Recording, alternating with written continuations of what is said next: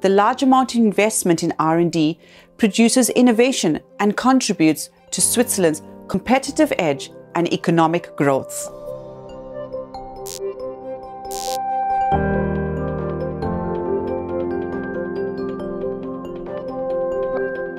Switzerland and the pharmaceutical industry have enjoyed a successful relationship spanning many decades. The country has an attractive regional tax and economic policy conditions and access to first-class education and research facilities, like the ETH and the University of Zurich. There's also a good availability of highly qualified workers, efficient infrastructure, and a high standard of living in Switzerland.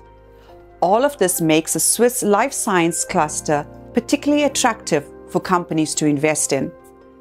Approximately 3.3% of Swiss GDP is accounted for by the life sciences R&D expenditure, making Switzerland a world leader ahead of countries like Germany, Denmark, the US, and the UK. Therefore, the pharma industry and R&D are of great economic importance to Switzerland. The large amount of investment in R&D produces innovation and contributes to Switzerland's competitive edge and economic growth. Pharma, and in particular R&D, has always been reluctant to embrace new technologies.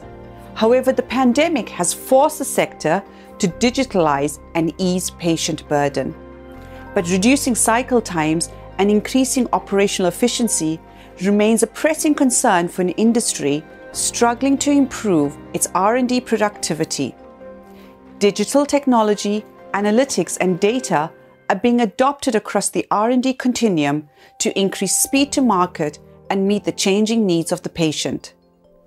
As pharma moves rapidly into the digital age, they must rethink talent strategies, create alliances to access digital talent at source, and invest in reskilling existing talent.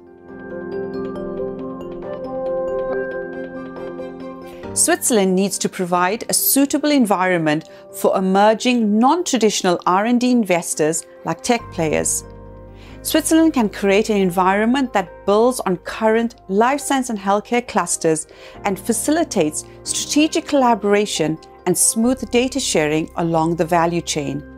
A strong focus on digitalization, data interoperability, and addressing sustainability are key imperatives to improve productivity and patient centricity.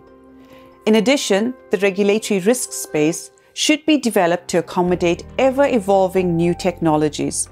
This will help attract new R&D stakeholder entrants like tech startups and tech giants and encourage global strategic collaborations.